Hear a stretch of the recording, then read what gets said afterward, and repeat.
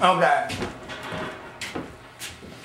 Well, one of my replies on one of my YouTube posts said something about, well, Mr. Sizemore, you don't have to brag about your work. We all know that from what you've done here, you do good work. And that bothered me because, y'all, I'm not a braggart. It probably come across wrong. I was just really excited because, you know, when you get one to lay in with less than a half-thousandth run out on the seat, that's the reason to be happy. So, to the individual that sent that in and I posted it, I apologize. In no way. I have nothing to brag about, not in my eyes. I know where I am in the scheme of things as far as comparisons of who is the best porter. I never claimed to be that. I'll be honest with you, I probably ain't in the top 10. But I'll go out of my way to make sure it's as perfect as I can hand it, especially when you consider what I'm charging money-wise for what you're getting. So to that one guy that posted that video, it was not in any way, I was not bragging on myself. What I was trying to point out is it pays off when you put the hour. Yank, I think you even pointed out, you got 8 hours in a valve job. A lot of people would say, oh, you must be retarded. You don't know what you're doing. That is not the truth, as you know. See, I know how long it takes to really nail one of these using the stones, or even if you got a 30 or a VG, you have to do that finessing, then come back and hit it with the stones. So that's what makes the difference from a perfect sealing valve job that will last a long time from one that won't. So I just wanted to point that out because I would never, the last thing I am is that. I just don't do that. So please, sorry if that come across that way. All right, anyway, let's get on to the fun part. We're in the 8.0 section. This is the finessing, the finalization, and blending, and getting it absolutely as perfect as you can get it. I'm after them numbers. I want to see Mr. Imhoff's face smile when he sees that a 185cc 40-year-old cylinder head is beating everything out of the box at 185. You can walk out here and buy. That's the pleasure that I get out of doing this job. All right.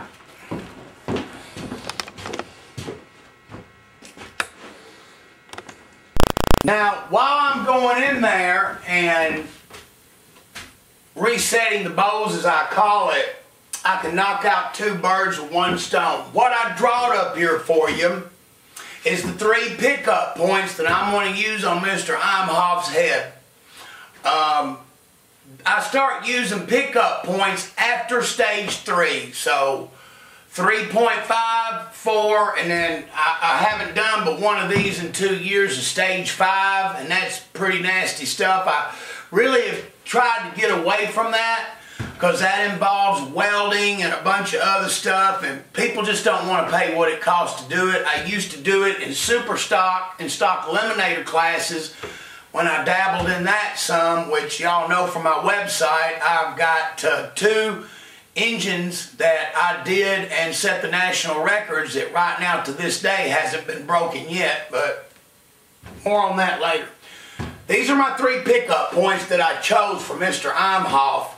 The bowl, which is what I'm working on now since I'm having to reset the bowl anyway, I'm going to set them to a measurement.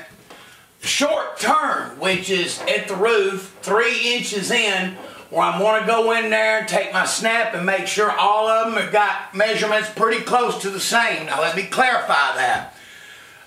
My snap gauges and my hands and my caliper, if I get them within, say, 10 thousandths, because, you know, at this point here, golly, man, it's getting really tricky. You know, this is when it gets scary. My hands shake a little bit because I've cut so much, and these are older castings. I actually got my sonic checker, which I'll show you that. I'm going to let you take a look at the amount of meat that's in there that I'm dealing with. Okay, short turn from the tallest point where it'll pass through, and the last one I'll do is the push rod width. Now what I picked for this one is 1060, and the reason I did that, I went in there with my sonic checker, and on 2 of the ports, I've got 1.080 I'm fixing to bust through. And like I said, it has to do with course shift. I got to sonic them. you always do it this way. On them measurements right there, you pick the port that's the crappiest. It's got the thinnest one. So of course shift and casting thinness, I've determined, say, that the number 7 and the number 6 port have measurements that are thinner than all the rest.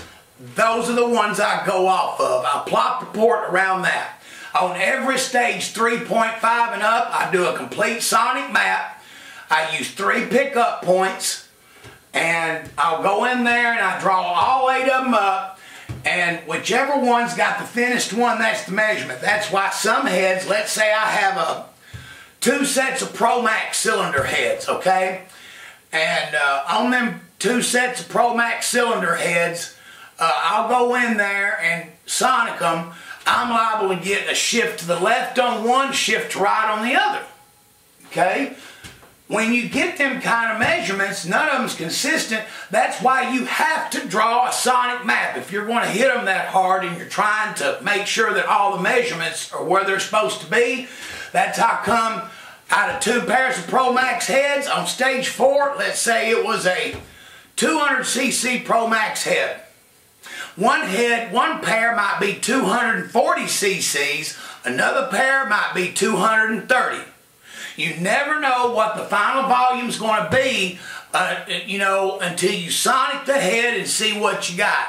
That's why, you know, I'll call them stage 1, 2, 3, and 4, because I can't guarantee a CC volume if the ports are core shifted on one more than they are the other. In other words, I'm at the mercy of the core that these companies give me. But when I say stage 4, that means 3 pickup points, pushing it to the max, trying to get the most I can with the castings that I have been given me.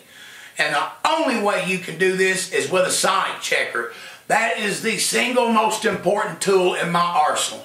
Okay, these are my 3 pickup points: bowl, short turn, push rod, and right now I'm doing the bowl.